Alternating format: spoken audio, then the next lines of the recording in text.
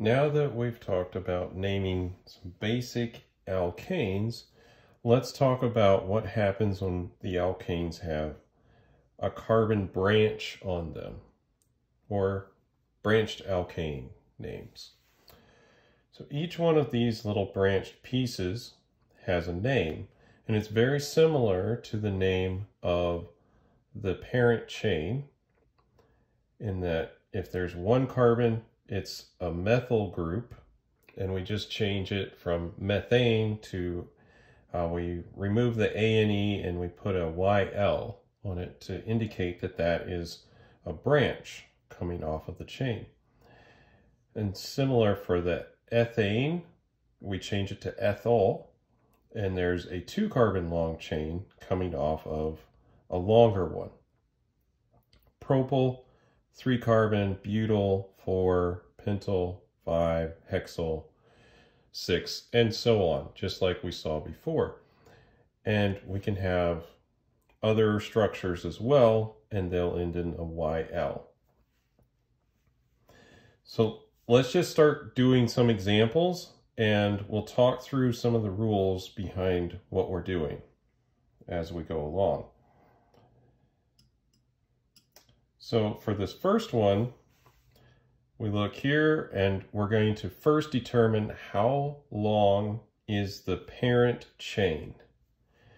And so we'll count 1, 2, 3, 4, 5. We should also check to see if there's a longer chain some other way. So let's just count from this direction. 1, 2, 3, 4, 5. Same length. So we know this is some kind of pentane. And on the second carbon, because remember we're numbering with the lowest number possible, there is a 1 carbon or a CH3 coming off of it. So this is on the 2 carbon, there's a methyl group. So we say 2-methyl.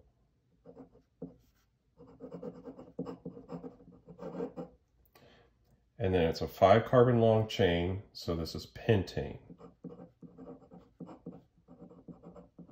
So 2-methyl pentane.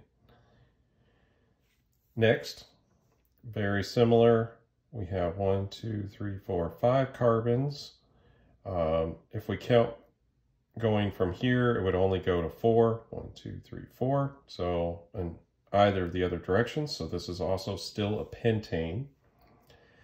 And here it doesn't matter which way we start counting, 1, 2, 3 or 1, 2, 3. They're both on the 3rd carbon.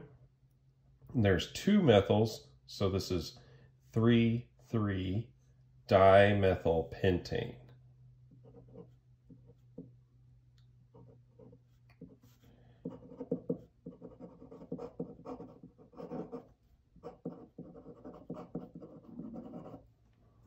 Like so.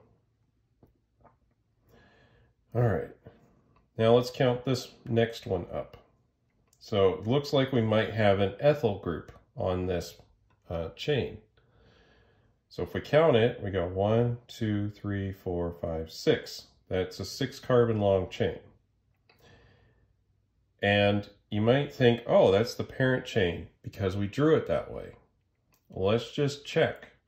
1, 2, 3, 4, 5, 6, 7. Oh, it's not a hexane, it's a heptane. This is sometimes a little tricky, just the way it's drawn. So instead of this being an ethyl group on the 2 carbon, it's a methyl group on the 3rd carbon. So 1, 2, 3. So this is 3-methyl.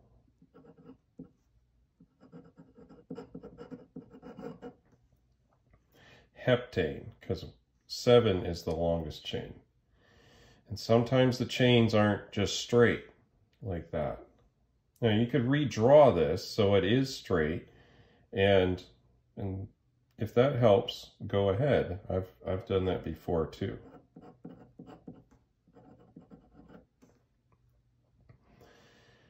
All right, here's another example. Let's see here, 1, 2, 3, 4, 5. So pentane in that way, 1, 2, 3, 4, 5. So all indicating that this is a pentane.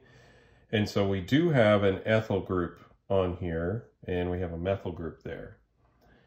And we'll try to number this as low as we can.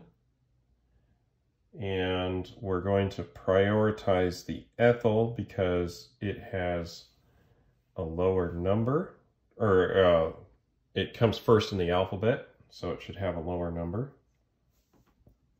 So we're going to have 2 ethyl. So, well, let's see here. Wait. 1, 2, 3. 1, 2, 3. Sorry, 3 ethyl, right?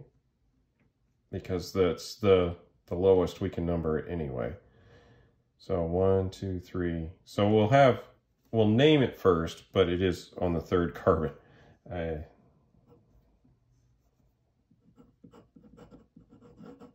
3 ethyl, okay.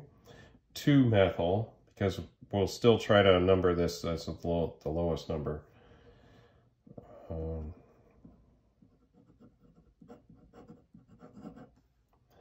And then it's a pentane. I'm running out of room, so I'll just write it down here. So 3 ethyl, 2 methyl, pentane. It's like this.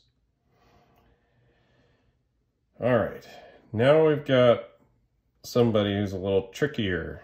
So if we count, it's 1, 2, 3, 4, 5, 6, 7. There's a 7 carbon long chain. 1, 2, 3, 4, 5, 6. So it's only going to be 6 if we count the other way.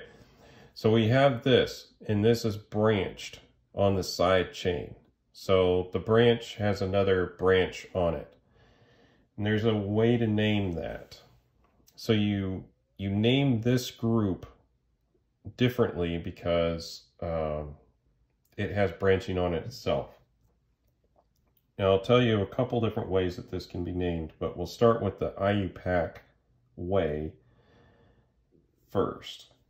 So this is 1, 2, 3, 4. So it's on the 4th carbon, and it's on the 4th carbon whether we count left or right. So 4. And then we'll have to put this in a parenthesis to indicate that this has branching itself. And this is an ethyl group with a methyl on the 1st carbon. So 1st carbon methyl group, so 1 methyl. There's an ethyl group on there, so ethyl. Close the parenthesis because we're done with that group, and then heptane.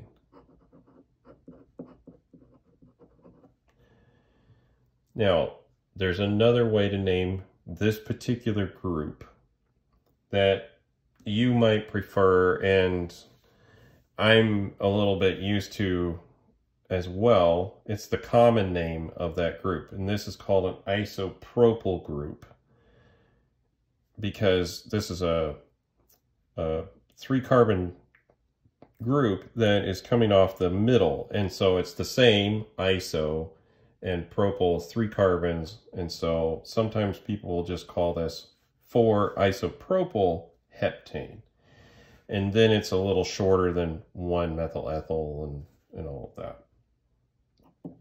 So I'll just write that up here.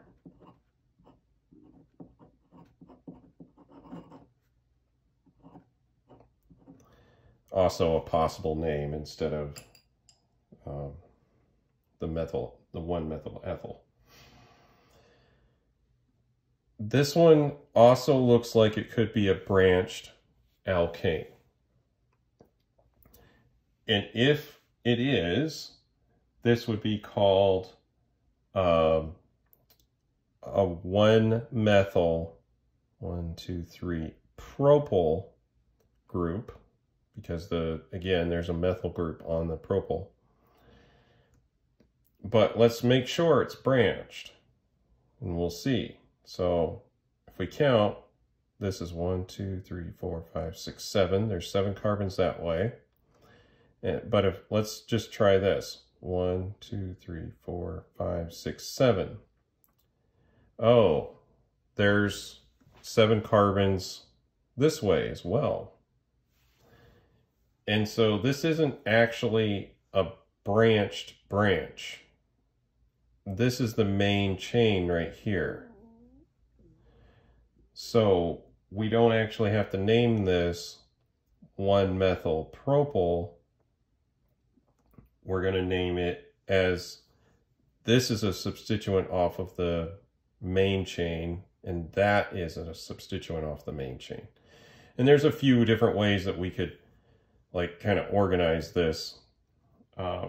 And perhaps I'll just redraw it right up here so that maybe we'll see it a little bit easier. So I'm going to draw the same thing, only I'm starting from here and I'm going to draw kind of in that direction.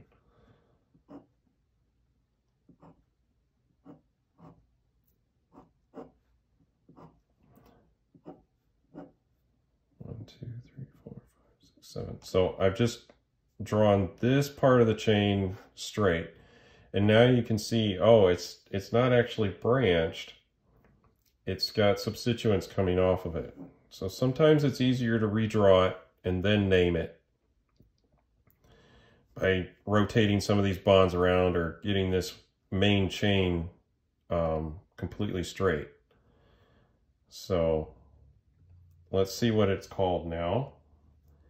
So 1, 2, 3, 4.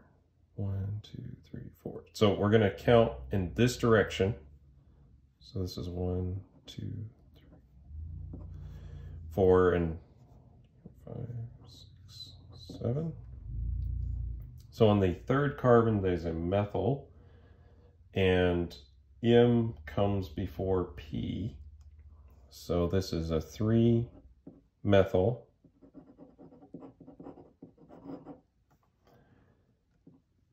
4-propyl. Don't forget the second hyphen in there. And then it's 7 carbons long, so heptane.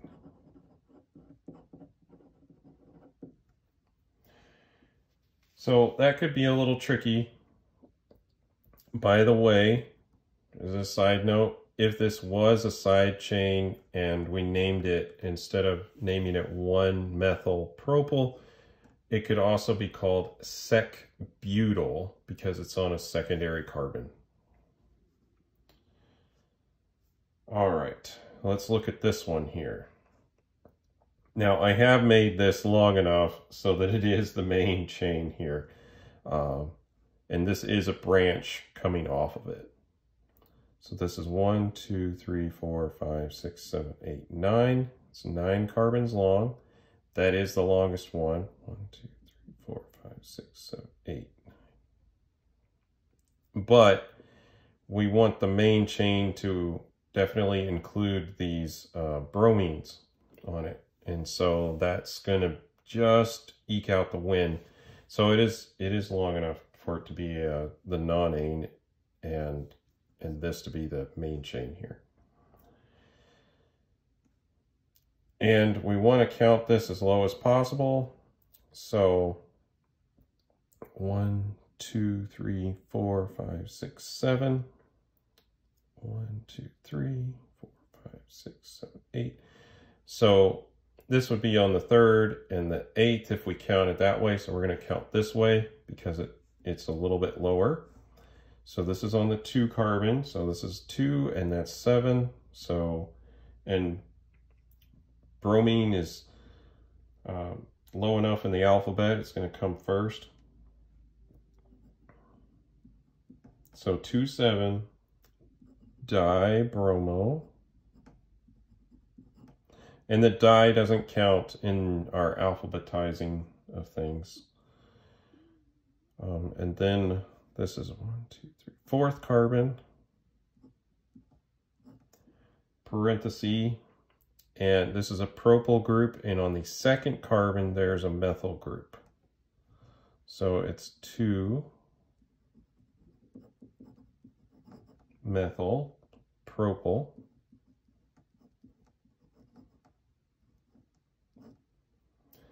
And then nonane.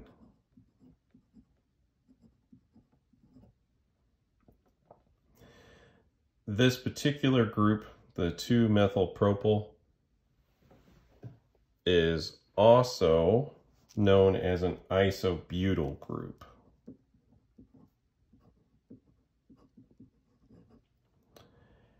So if you're considering the common name type nomenclature.